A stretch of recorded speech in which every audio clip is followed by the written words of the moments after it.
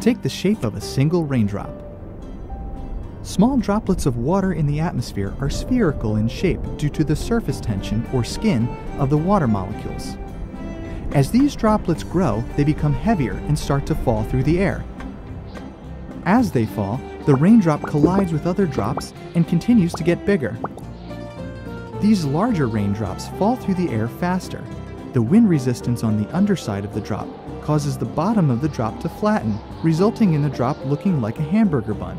As the drop continues to fall and grow, at some point it becomes too large for the surface tension to hold it together, so the raindrop breaks apart into smaller spherical drops.